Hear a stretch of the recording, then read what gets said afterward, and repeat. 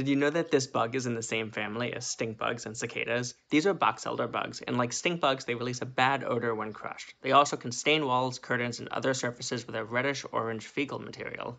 Box elder bugs aren't known to bite, but their piercing mouths can occasionally puncture skin when they are handled. This could cause a slight irritation and produce a red spot similar to a mosquito bite, as you can see here. You might not notice them during summer, but in late fall and early summer, they start to leave the trees where they were feeding to find protected areas for the winter. This is when they can become an issue since they'll try to move into homes during fall to find a warm place to hide for winter. Box elder bugs are often found inside around windows, but some of them end up in sheltered areas and walls, attics, and other places inside where they stay until it warms up. If you do happen to find box elder bugs in your home, the best option is to remove them with a vacuum or a broom and a dustpan. When box elder bugs are active, they don't live indoors for more than a few days and they can't reproduce inside. The more you know.